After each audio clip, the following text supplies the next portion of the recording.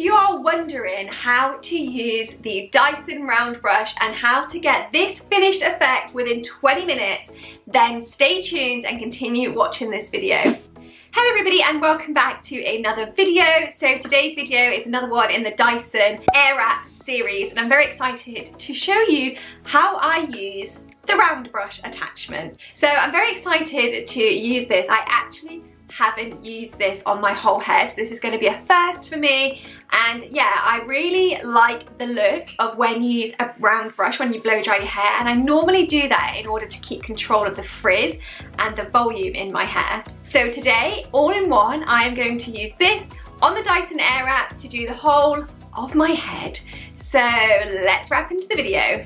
So if you'd have checked out my last Dyson Airwrap video, it was all about my unboxing and all about how I use the curling attachment. And you would have seen the products that I use on my hair. I'm a massive, massive fan of Philip Kingsley, and no, I am not an ambassador for them, although Philip Kingsley, hook me up if you want me.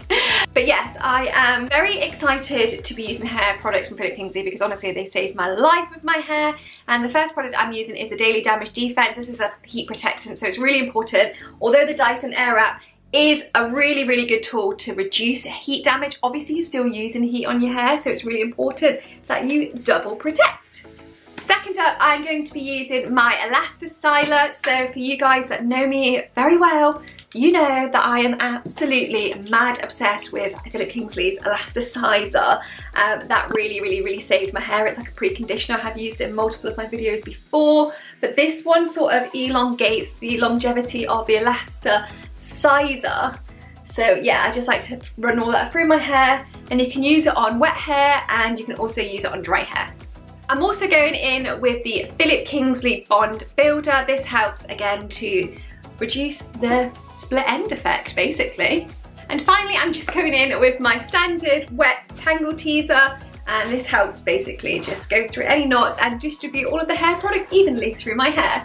So first and foremost, I'm just going in with the styling tool with the miniature sort of hairdryer attachment, and this basically lifts any excess water over your hair because again, like I've said in the previous video, you want to make sure your hair is about 70% dry before using any of the other attachments. So I'm just going to quickly go with this, blast off my hair, and then I'll get into the round brush.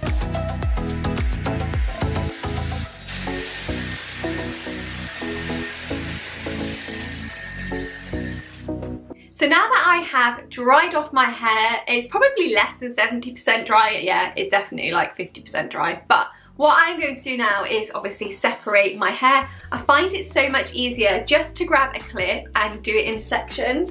So I'm going to start off by sectioning my hair, and just for reference, I like to use the hottest heat and the highest power on my hair. I just find that this helps dry my hair quick because my hair really does absorb lots of water. And also what you want to do is to try and make sure that you clip your hair up and keep it as damp as possible as you can, because the Dyson Airwrap works so much better on damp hair as opposed to dry. But I have used it on my dry hair. I just find that it's so much easier to style from the very offset with damp hair. I've attached the round brush head. Again, all you need to do is just turn the lock button off and then just pop your attachment on and then release the lock button. So I'm just going to take an inch of my hair and just, let's start at the back actually. Let's go at the back and then just grab this and basically, whoa.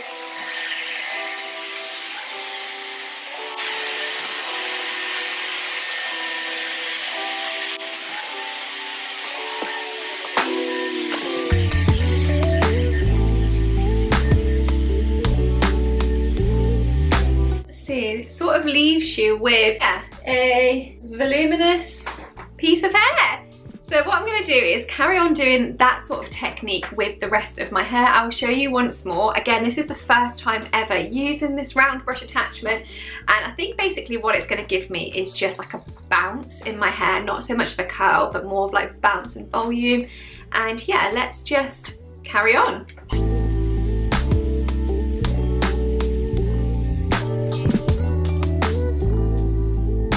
Okay, as you can see there, it really does give you volume at the root.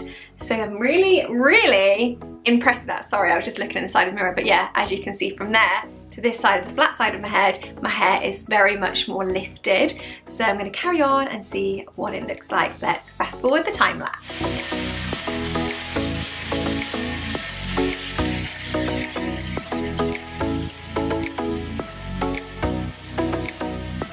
Now, for full disclosure, my hair really does dry really thick and frizzy and wild. Like if you picture Monica from Friends with humidity hair, that is me. But basically that has just taken me to dry this section of my hair less than 3 minutes, and it gives a nice smooth sleek finish.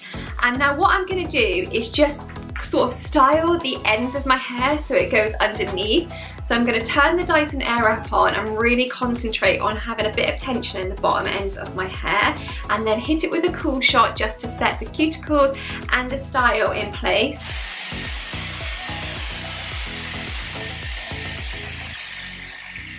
Okay, so that is the first section of my hair done. It's left it feeling so smooth. I'm really, really impressed. I'm going to try not touch it too much. I have a habit of doing that when I've styled my hair, which is probably why curls and things don't last as long in my hair.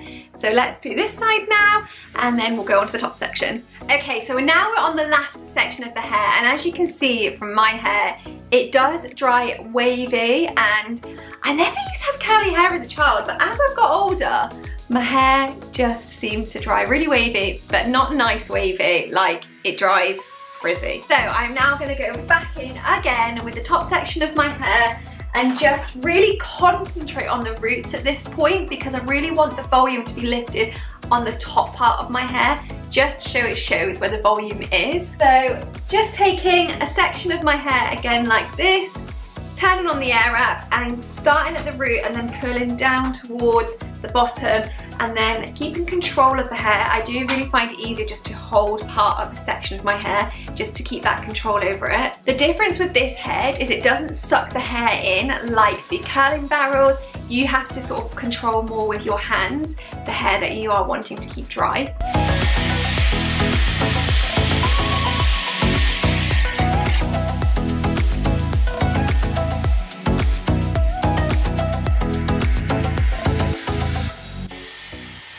So can you see from the hair there as how much like it's sticking more forward than the rest of my hair? That is just because that's created the volume, which is great. So let's carry on.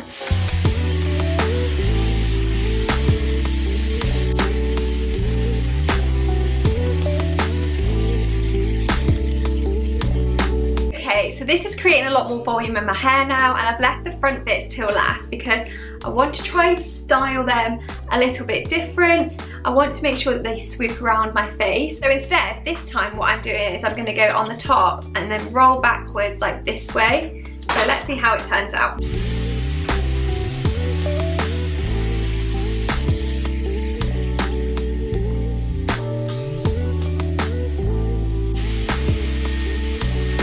And remember to go in with a cool shot. So as you can see, it leaves it with a nice swooping effect around my face. I was really contemplating whether to get bangs cut into my face, but I chickened out. So yeah, that is this framed around my face now, and now I'm gonna do the other side. So guys, that is the final product of using the round brush. It has given me volume in my hair. It has allowed my hair to dry straight, which there's a slight little kink there, just a little bit, but considering my hair dries really kinky, this is an absolute amazing result. So what I'm going to do now is run through it with just some smoothing serum just to get any flyaways away from my face. But as you can see, it's created like a nice rounded body around my face and framed it really nicely. And yeah, I've not had to put any straighteners on my hair at all, which is a lifesaver in regards to heat damage of my hair. So I'm really impressed. Let me just show you the back. That is it from the back. And now for the final finishing product, I am using Preen Cream by, again, you guessed it, Philip Kingsley, guys. And this just helps smooth any flyaways from my hair. I literally just put the tiniest amount, rub it in my hands, and just lightly dust over the top of my head, just to keep it nice and smooth, and just put a little bit around the frame of my face and then over the ends of my hair. So that was a little bit of a different video today. I know the most popular tool for the Dyson Airwrap is the curling barrels, and if you want to go and check out my previous video for that, then head over to my hair and beauty playlist on my YouTube channel. But I'm really glad it comes with a variety of range of tools, because it helps like change up your hair a little bit rather than just having it curly all the time. I do like having my hair straight every now and again, and yeah, I am really pleased that this was just used with a round brush. It literally took about 20 minutes to do, which again is a lifesaver if you're on a time limit. So thank you so much for taking the time to watch this video. If you are new here and you haven't hit that subscribe button, please do, because it would mean the absolute world to me, and give this video a massive thumbs up because it really helps my channel out. Thank you so much for watching, guys, and until the next time, take care and lots of love. Bye.